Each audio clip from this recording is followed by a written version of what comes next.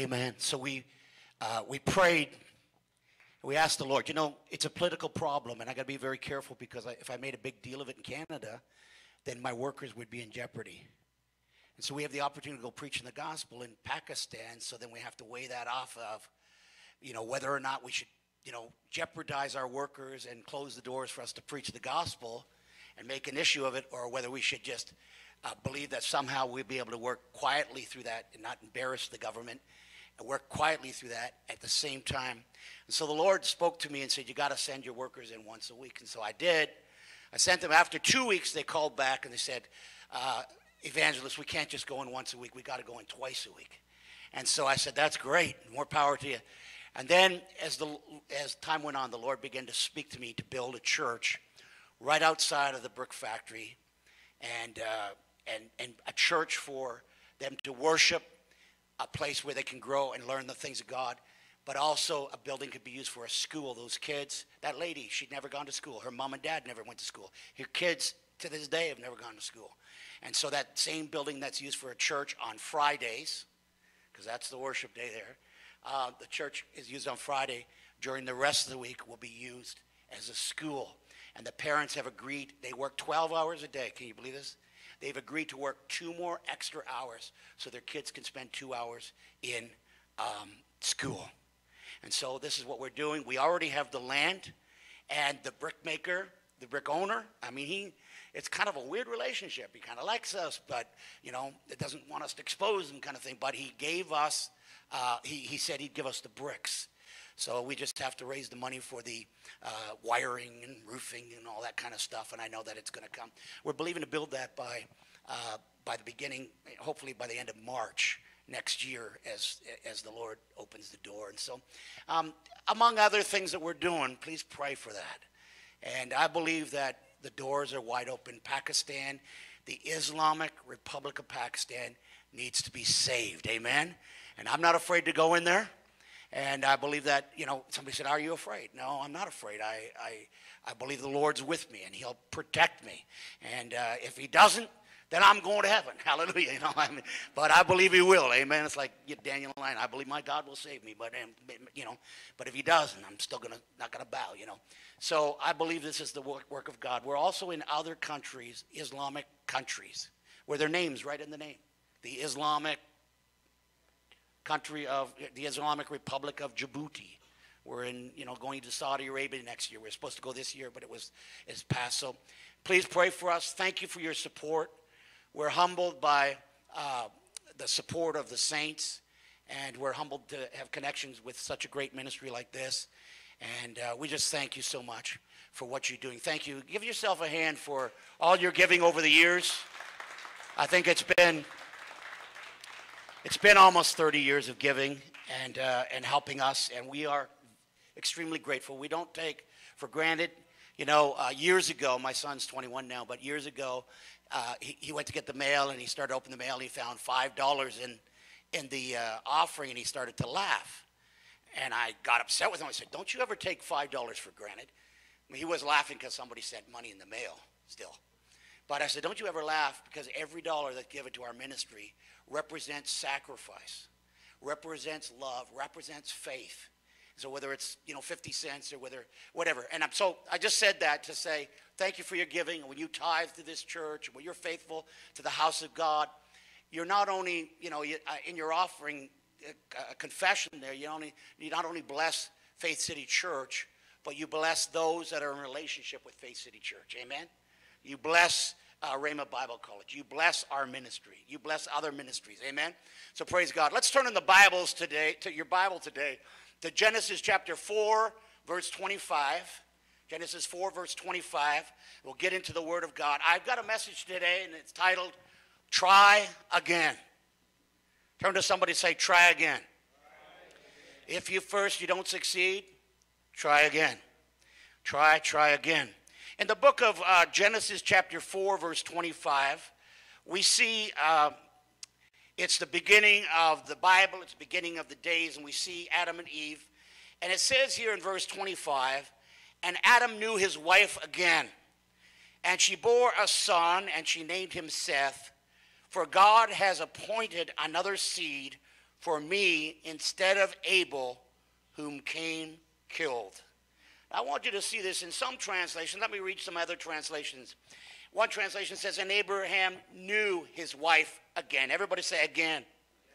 One says, and Abraham slept, or Adam slept with his wife again. Somebody say again. One says, and Adam and Eve tried again, and they had a son. Another translation says, and Adam had sexual relationships with his wife again. Now, all the men have, you got all the men's attention right now. This is not a marriage seminar. It's not a seminar on relationships. But it is a message on faith that we need to keep going. We need to keep putting our faith forward. And there is an effort to faith. Where grace is free, all we have to do is receive. There is an effort to faith. There is a reward of faith. Grace is given freely, but faith is rewarded. And so the Bible says that Adam tried again. He tried again. Would you just look up at me right now? Let's just pray. Father, I thank you, Lord God, that every time your word goes forward, that there is a possibility, if the ears are open of the believer, there's a possibility for life-changing power to come into their life. Lord, I believe today that it could be a life-altering message for those that are listening today, not only in this sanctuary, but those that are in their homes and wherever they are today as they watch via TV and by the internet. And so I pray, Lord God, that you would touch somebody today. I pray you'd shake up somebody today. I pray you'd set somebody free today. I pray you'd heal somebody today. And I pray you'd save somebody today. And everybody said amen. Amen.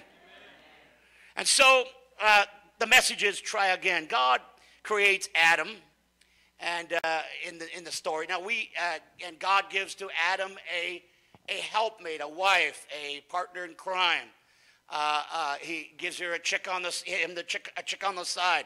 The Old Testament calls her a helpmate, a best friend. And we don't know how long Adam and Eve were on the earth before the fall. Some people calculate 8,000 years. And if you're a literalist, or some people think that the world's been around for millions of years. I have no problem with either sides. I really won't get caught in an argument on that. The Bible says, in the beginning, God created the heavens, the earth, comma. And then it says, and the earth was without form and void. Well, what did you ever know that God made that wasn't good or without void? So somewhere in there, and we don't know how long Adam and Eve were on the earth, they were given a job, they were given a ministry, and their ministry is to be fruitful and multiply and to subdue the earth. Amen? And but somewhere along the line, whenever it was, how long into their life it was, I don't know. But we know that Adam and Eve ate of the forbidden fruit, and they sinned. And you know that Adam and Eve went and hid themselves. And God, being loving, being merciful, went and found them and covered them. Isn't that right? Now, I wanted to show you something. Now, this is religion in a nutshell. That when people do wrong, they go and hide. When people do wrong, they go and cover themselves. Can I tell you something? By personal experience, the best thing to do is when you make a mistake is not to hide. It's not to try and cover. But the Bible says that he that covers his sins will not prosper. But he that confesses and repents shall prosper. And that doesn't mean you have to stand up and blab it to everybody. A lot of things don't need to be told to everybody. But you have to find somebody, a buddy, a pastor, a fellow worker, somebody you respect, and get healing, not just forgiveness from God, but get healing in your life. Come on now. You don't want to go and hide. You don't want to go and cover yourself up. But the best thing, the fastest way to get healed, you might get away with things for a whole lifetime, but all your life, you'll still be remembering, you'll still be living under that cloud. He that confesses his sins shall prosper. Somebody say amen. And so Adam and Eve, they covered themselves. They were naked. And God comes up to them and said, who said you were naked? Why do you have clothes on? And why do you have fig leaves on? Why have you covered yourself? And they said, because we're naked. God said, who told you you were naked? And God in his mercy slew an animal. We don't know what kind of animal it was, but God slew an animal, and he took the skin. There was the shedding of blood. You know the story. And the shedding of blood, and God covered Adam and Eve with the skin of that animal, and that is symbolic of the covering and cleansing that Jesus Christ did for us on the cross of Calvary. Somebody say, amen. Hallelujah. And so then we see Adam and Eve, they start rising up, and they begin to walk in the call of God again. And as they were told to go be fruitful and multiply, they started being restored. They were cleansed. They were forgiven. And they started walking in their gifts and callings, and they started fulfilling the command of God, be fruitful and multiply. And Eve brought forth 2 sons, Cain and Abel. And things are going well. They're being blessed by the Lord, and they love their sons, and things are going well, and they feel like they're on top of the world. And then all of a sudden, a tragedy strikes. Something happens. A development occurs. The unexpected arrives. I think I'm talking about, it sounds like 2020. The unexpected arrived. Something negative occurred. A cog in the wheel happened, and the toilet paper ran out. Come on now. Can't find milk and eggs. Jobs are closing down. The unexpected happened. And they're obeying God. They're walking with God. And now all of a sudden, right out of the middle of nowhere, something happens. And you give your head a shake and you say, what's going on? And we know the story. What happened was that Cain killed Abel. They're walking in the call of God, the blessings of God. They're fulfilling the call of God. They're being fruitful and multiplying. And out in left field, all of a sudden, Cain rises up in anger, slays Abel, and now Adam and Eve are stunned. It's like the breath was taken away from them.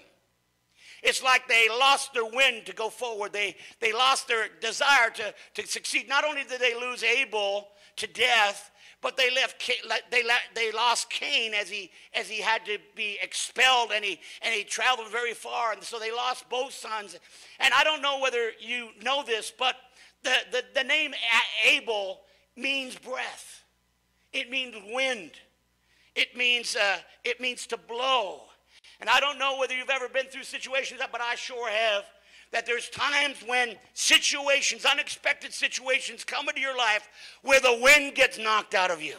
I've heard many people say this, that they felt like the wind got knocked out of them on March 15th. And they feel like there's been no wind in their sail for the last 6 months. Are you with me right now? And so there's probably not a person in here that hasn't thought they were here, but all of a sudden found themselves over there because of some expected thing that happened, and it took the breath from you. And instead of having the energy and the veracity and the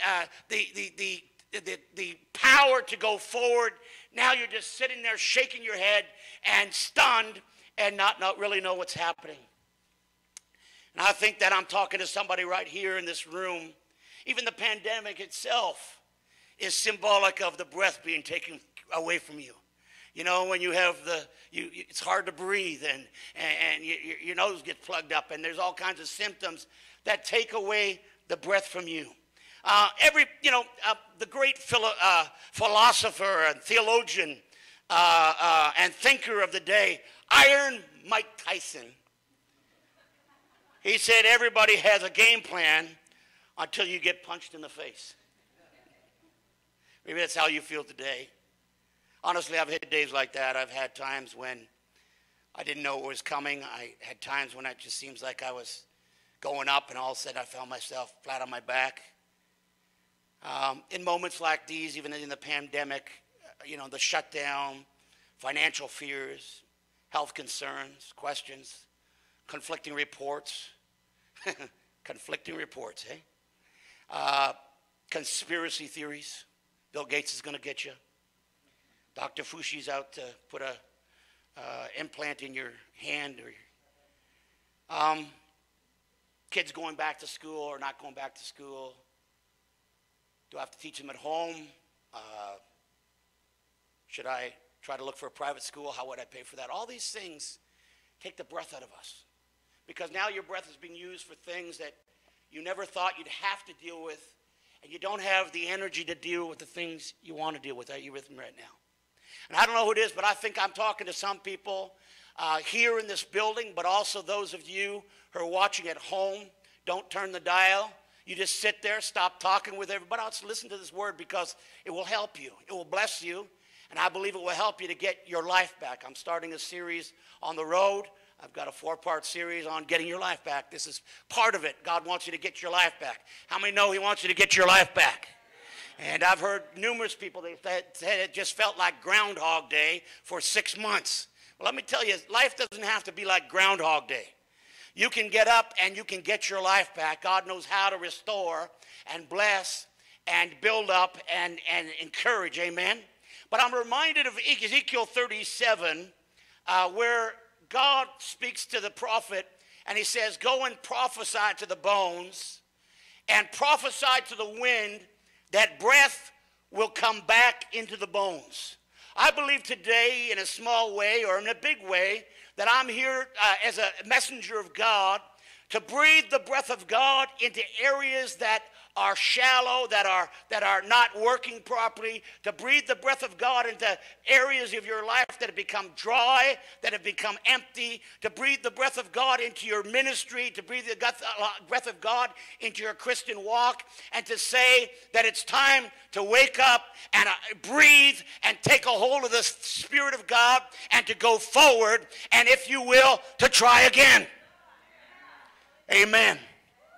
And so, referring to Ezekiel, God prophesies, and we're going to come back to that, but God says, prophesy to the bones. Gather up those bones. Prophesy to the bones.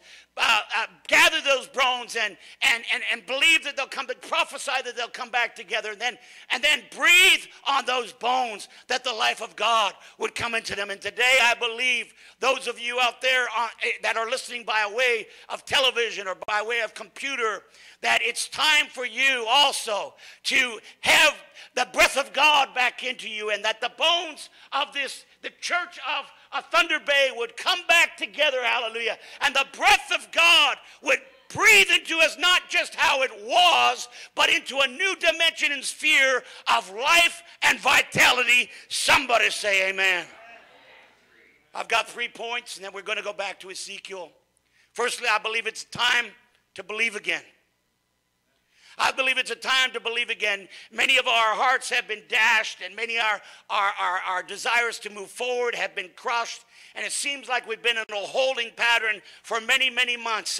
I don't know about you. I can say I've been scarred, but I'm not scared. I'm not going to let COVID define me. Come on now. I'm not going to let some marriage problem define me. Come on, not that I have a marriage problem, but I'm just saying that you're not going to let a marriage problem define you. You're not going to let some sickness define you. You're not going to camp here in 2020 and say that's all there is to life. But yeah, you might have been scarred, but you're not scared. You're going to move forward. You're going to believe again. I remember when I had the flesh-eating virus, and I only bring this up to say one thing. That when I came out of the flesh-eating virus and 11 other people died and I was the only one who survived as a preacher, I remember they tried to get me to make God look small and sickness look big. And I remember, and so the news, I said, no, it's not God who did this. God's the one who brought me through, if you don't know that. And, they tried, the newspapers and TV they interviewed me. They wanted to make God look small and the sickness look big. And why did God do this? And I said, well, I don't believe God did it. I call upon the name of the Lord, and he heard me. Hallelujah. My heart would have failed for fear, but I remembered the Lord my God in the land of the living. Hallelujah. But then after that, after being on the news, on the television, both in May, and also at Christmas time, at New Year's, the highlights of New Year's, it was in Florida and all over, that this big flesh-eating virus broke out, and my mug was on TV again, and then Huntley called me, and I know Reynold and Ronnie and Ellen and Elaine, and David and Gene Wins, Maines. I grew up with Reynold and Ronnie. Reynolds is a co-laborer with me in Uganda right now. But they called me up and asked me to go on and give my testimony. And I prayed about it, and I just felt for me, not for anybody else, for me, yes, I wanted to give God the glory for bringing me through, but I didn't want to be labeled the guy who lost his finger. Because I've got more in my life to do than just be and I want to be known for more than just the guy who lost his finger, the guy who came through by the skin of his teeth. Are you with me right now?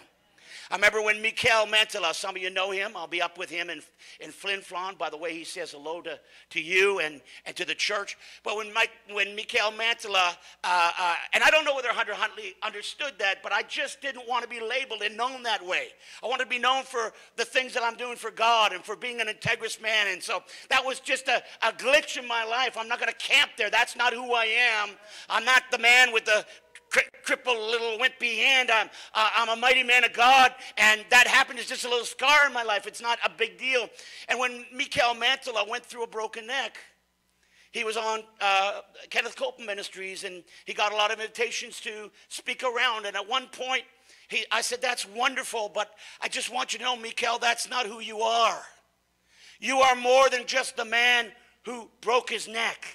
You're more than just a man who got healed. Yes, make that your testimony. Talk about it often, but make sure people know that you're bigger than that. Come on now. We are bigger than COVID. We are bigger than the things that have set us back. We are bigger than the problems that we've come through. And God says it's time to believe again. Hallelujah. Hallelujah. Are you still with me right now? Believing is what I allow into my heart. You know, can I say there's a lot of things you can't control, right? I can't control the price of fuel, and I can't control, I can't control, what's going on in the world. I can't control what our prime minister does. I can't control, a lot of things. But there's two things you control. You can control your believing and your speaking.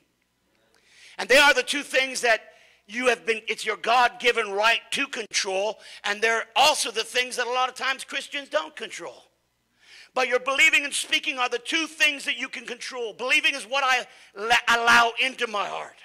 Believing is what I allow to take into my spirit.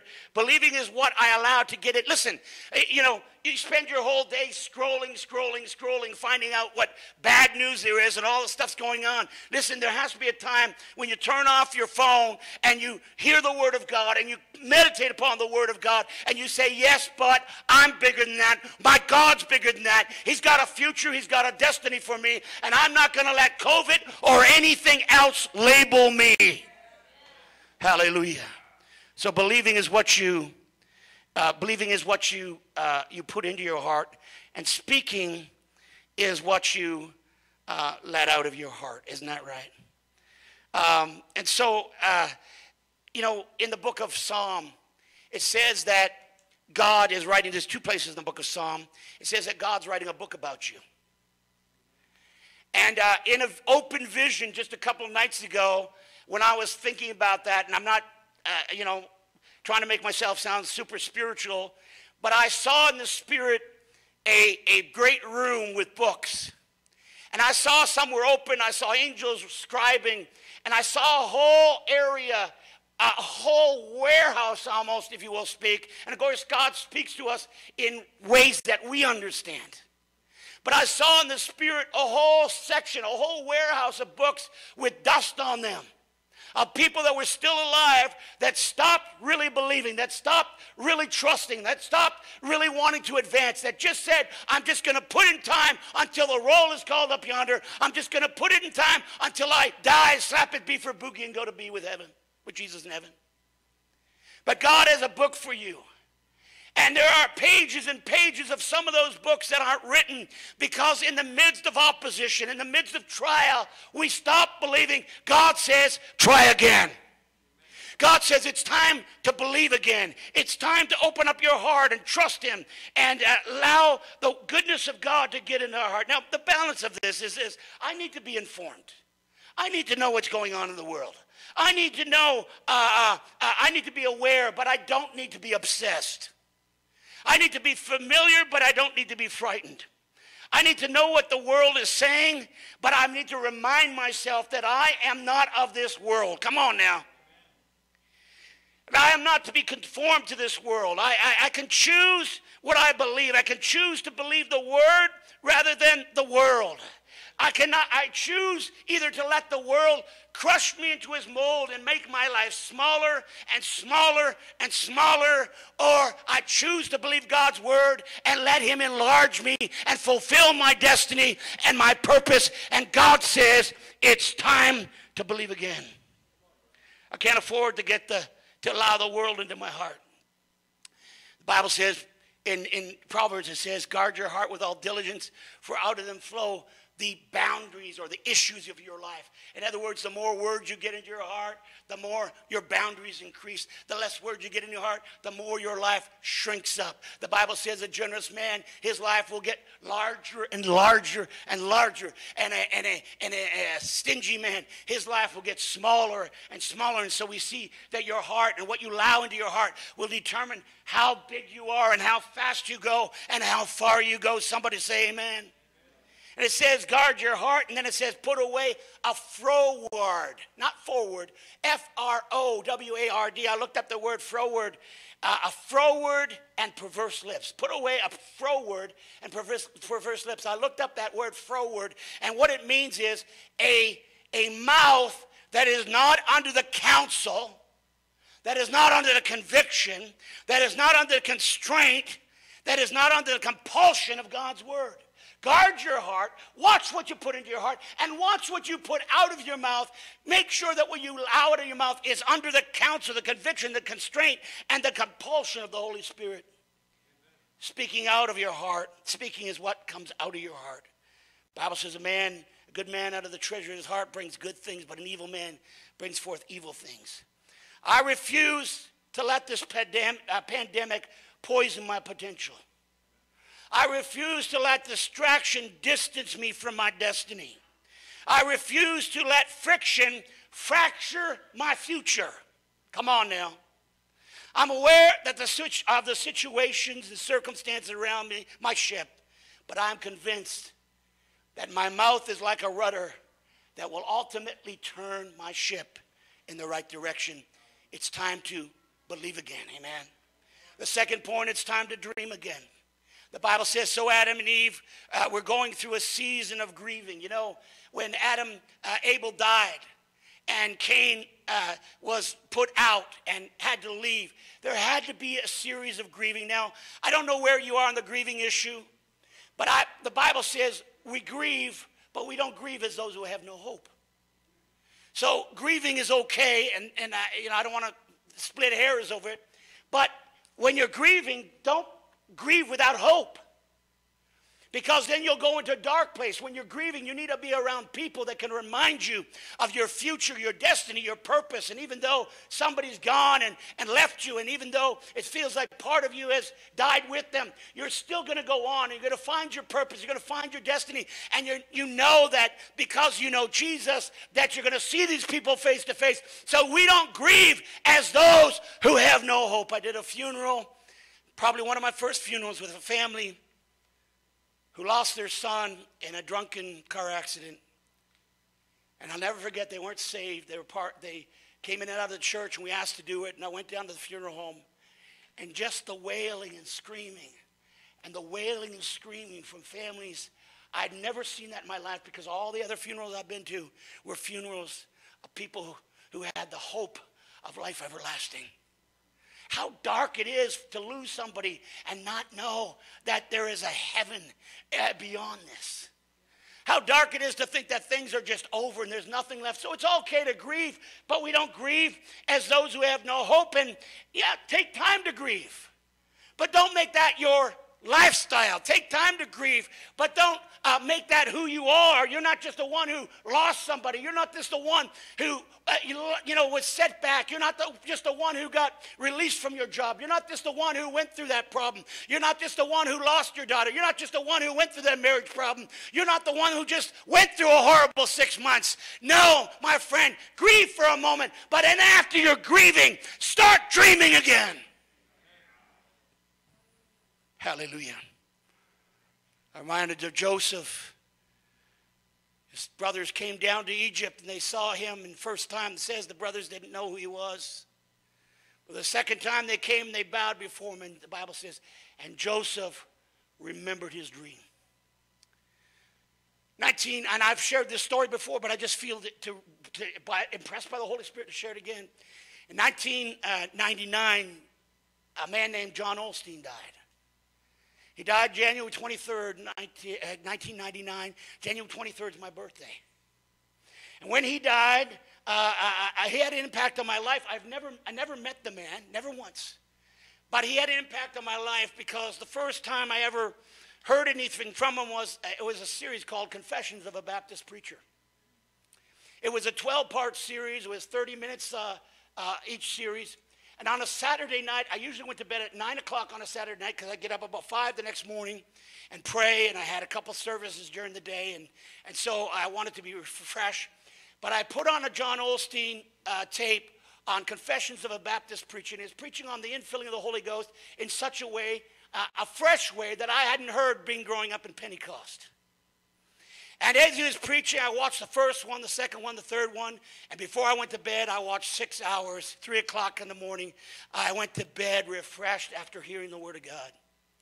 But one thing he did in each service, he would take his hands and he would put his hands up like this, and he'd say, at the end of a service, he said, I've showed you the way of life everlasting. I've showed you that if you receive Jesus, you have life.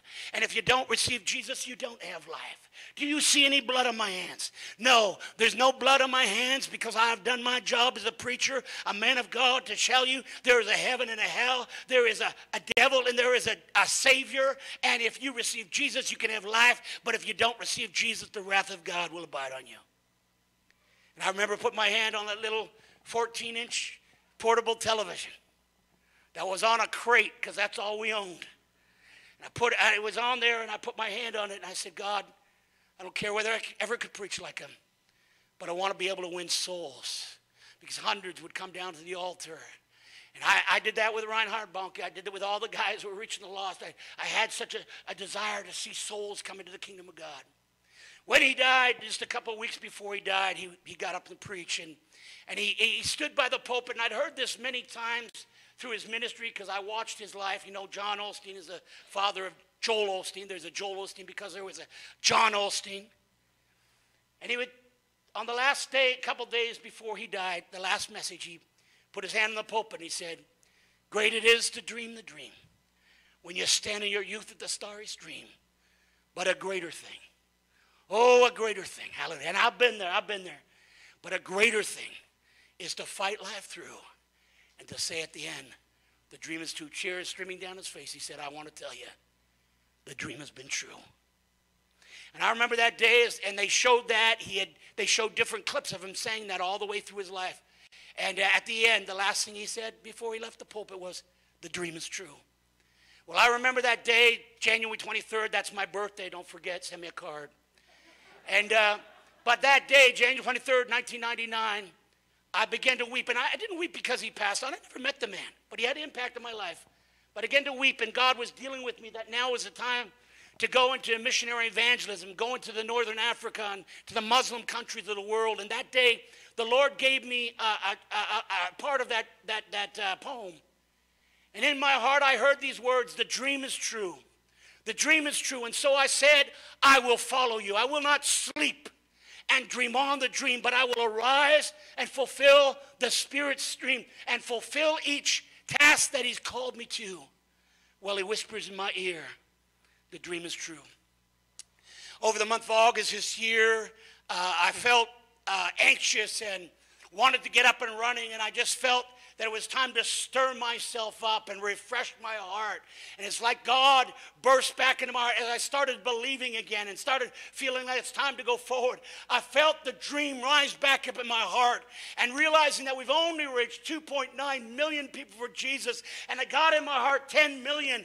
I've got to get going. I said, God, would you make that dream stronger than it's ever been? That would you just breathe the breath into me again. Give me the energy, the strength, the fortitude, the guts, the resources to do what you've called me to do. I believe the dream is true. And so I believe for you as well that God has put dreams in your heart. The Bible says in the last days. How many know we're in the last days? God says, I will pour my spirit out upon all flesh. And your sons and your daughters shall prophesy. Are they prophesying yet? And old man will dream dreams. Hallelujah. And young man shall see visions. And I'll pour my spirit upon the handmaidens. I believe this is a time, if ever there was a time in history, right now is a time to believe again. Right now is a time to dream again. And I'm here to stir up some of those things that God spoke to you years ago that have not yet come to pass. Take that book that's in heaven.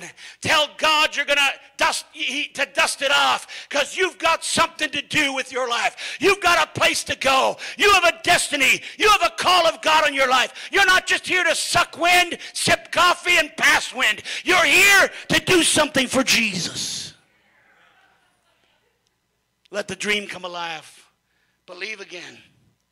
Believe again. Maybe it's a new dream. Maybe it's an old dream. Maybe it's an exaggerated dream. Maybe it's a fantastical dream. Maybe it's a dream so far beyond what you could think or even imagine. But dream again. Dream again. Young E. Cho says dreams and visions are the language of the Spirit. It's the language of the supernatural. They take you beyond the natural. They take you beyond the now. They take you into your future. Hallelujah. God has a dream for you.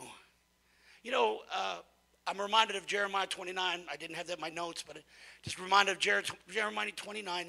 Everybody knows Jeremiah 29, verse 11.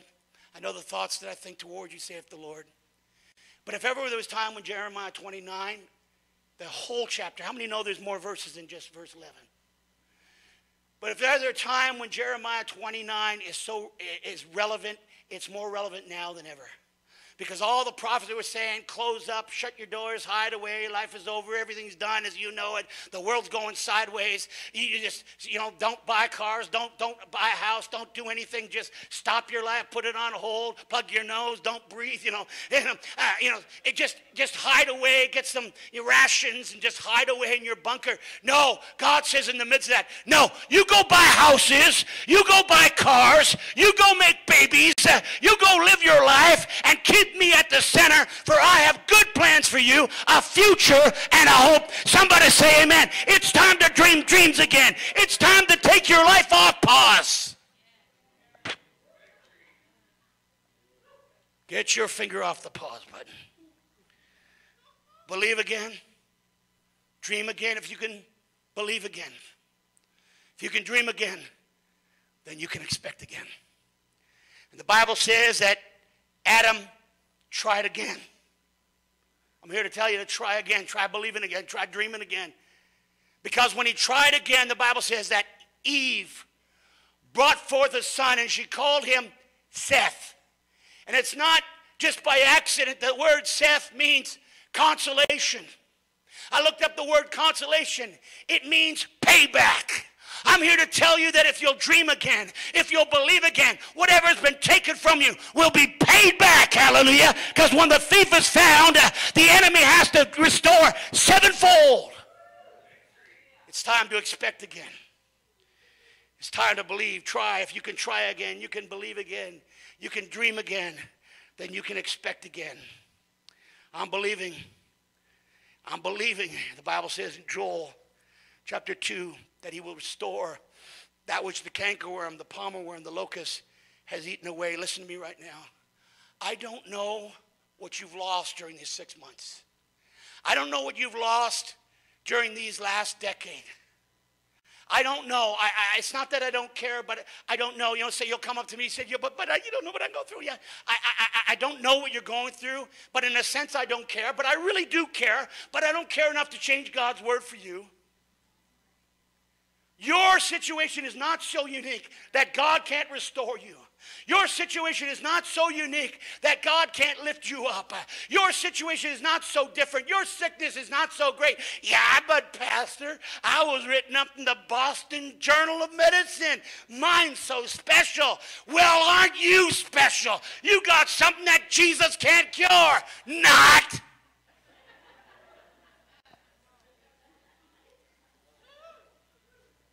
Hallelujah. Listen to me. You got to know this. Salvation comes by grace. But advancement comes by faith.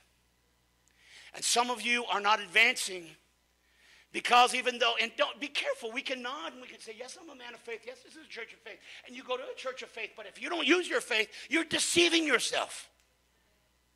Your faith will get you up when everybody's down. Your faith will put money in your pocket when other people don't have money. Your faith will get you through when other people die in the storm. Your faith will cause you to, at the end of the year, to say, wow, we really did have plenty in 2020. I heard all the people beginning of the year, oh, plenty, having plenty in 2020. Well, I want to not only can say I confessed it, I want to say I'm living it. Hallelujah. And you can too. Listen to me. Faith is work. You got to try. We labor to enter in to his rest. Faith is work. Try again, believe again, dream again, expect again. And the Bible says, Jesus said, behold, I come quickly, and my reward. He's not talking about grace there. He's talking about the reward of faith. Every time you use your faith, Jesus says, I'm coming quickly. I'm not just talking about the second coming. I'm talking about him coming into your life when he sees your faith. He comes and brings his reward, hallelujah. And he rewards you. He's a rewarder of those who diligently seek him. Somebody say amen. Believe again. Dream again. Expect again. I want you to go over to Ezekiel 37 just for a moment as we close. Ezekiel 37. The hand of the Lord was upon me. He carried me out in the spirit and set me down in the midst of the valley, which was full of bones. He caused me to pass by them around them. And behold, there were very many in the open valley, and lo, it was very, very dry. And he said unto me, Son of man, can these bones live? And I answered, O Lord, only thou knowest. Go down to verse 11. And he said unto me, Son of man, these bones are the whole house of Israel. It's the church. Behold, they say, our bones are dead, our hope is lost, and we are cut off of our parts. Therefore prophesy and say unto them, thus the Lord God, behold, O my people, I will open your graves, and I will cause you to come up from your graves, and I will bring you into your land, into your inheritance. You say, what is this all about? The Lord told me. And I want to say this, that I actually saw a vision of the nation of Canada. And I saw bones lying across it. And I'm not really go into the visions and stuff like that too much. But I saw bones of the believers scattered all over the place. Some are back in church, some are not back in church. Some are backslidden, some are scattered. If you think of all the people over the years that came to this house, this church would be a church of a couple thousand people.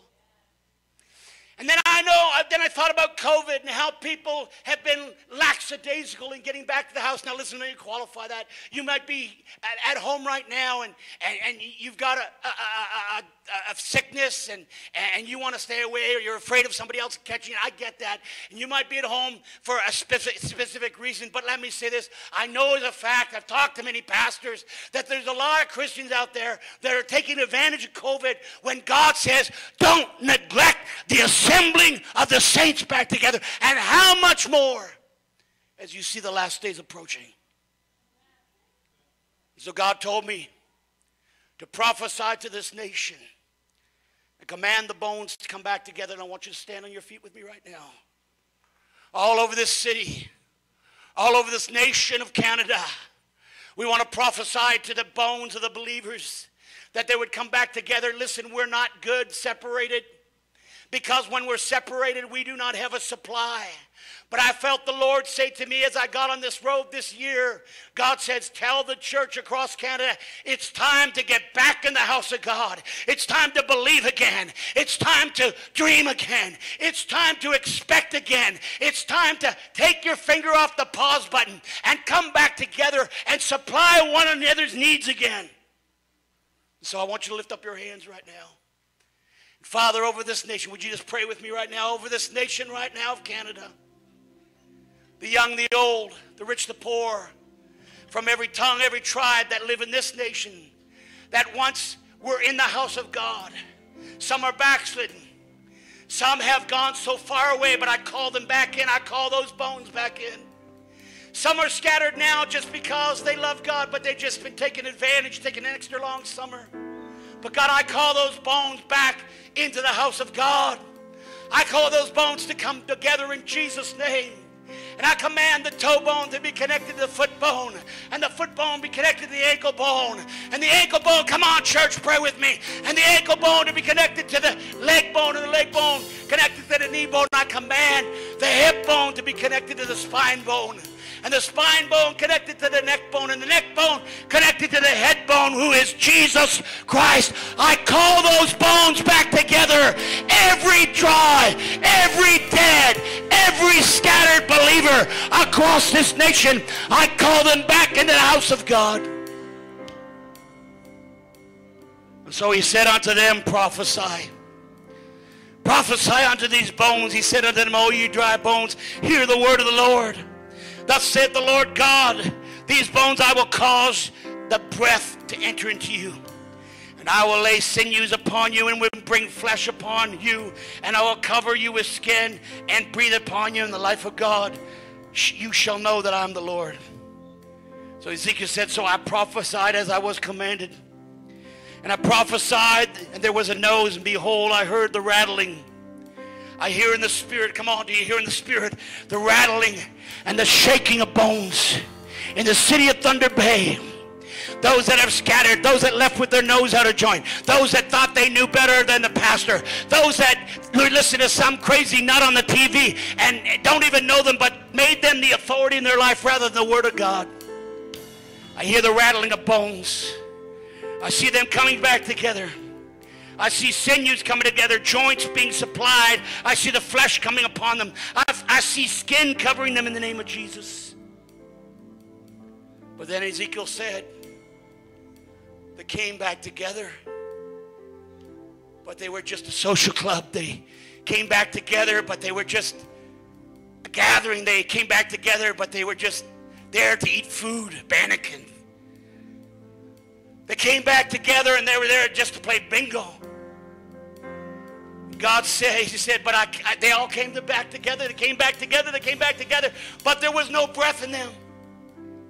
And then God said, and over this church right now, and over the people of this city right now, the believers, those bones that are coming back together, God said, breathe the breath of God. You might have had your breath taken away from you, but right now in the name of Jesus, I breathe the breath of God back into you, the wind of God. Oh, come ye four winds and breathe upon these people, that they might live the life of God, the abundant life, the eternal life, the overcoming life, the victorious life, the life of a priest and a king. In the name of Jesus, breathe upon them now in the name of Jesus.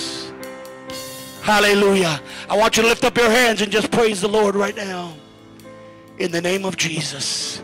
Give us a song, give us a song, give us a song. Let's just worship the Lord for a moment. Just lift up your hands and worship the Lord. Seal this right now.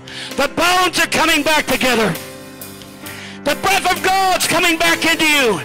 Every dry bone, every dead area of your life, I speak the breath of God into you. Those of you out in TV land, it's time to come back to the house of God.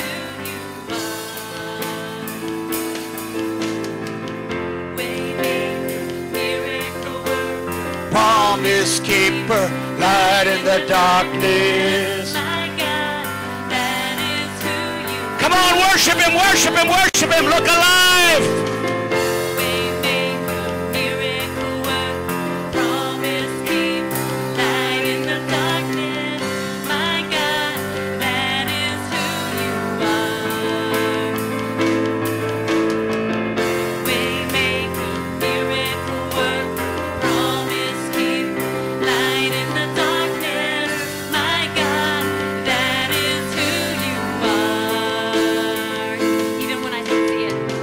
Even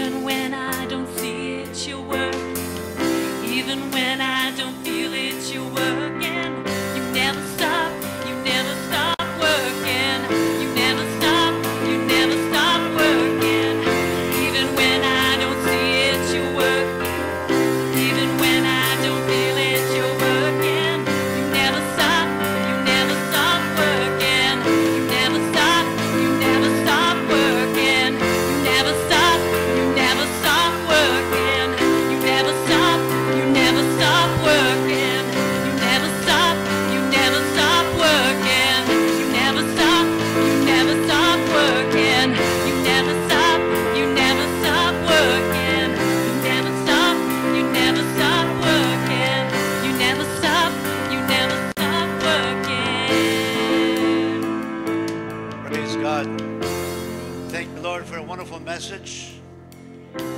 Thank you, Lord God, for the revelation of your word. Thank you, Lord, for your spirit this morning. Thank you for the message we receive. We receive it, Lord God. Thank you. We're not going to let hard times define us. We're going to follow your word. We're going to follow what it says. We thank you, Lord God, for all that's been done. We thank you, Lord God. It is fixed in your mind, that book that you said in Psalm 139, that a book has been written about our lives. And everything in it, let it be done. In the name of Jesus. Amen and amen. What a wonderful word. You know, I've heard so many things over the last little while about how COVID has affected different ones in different ways. And one of the things I heard about a pastor, he said, you know, churches who just had a little, didn't have the word, you're going to see where the real church is. So the word of God will really define us. Amen? We received the word of God. You guys have a wonderful afternoon. God bless you, Mark. We just love you. Come on back again real soon. And we love you. So follow this man here.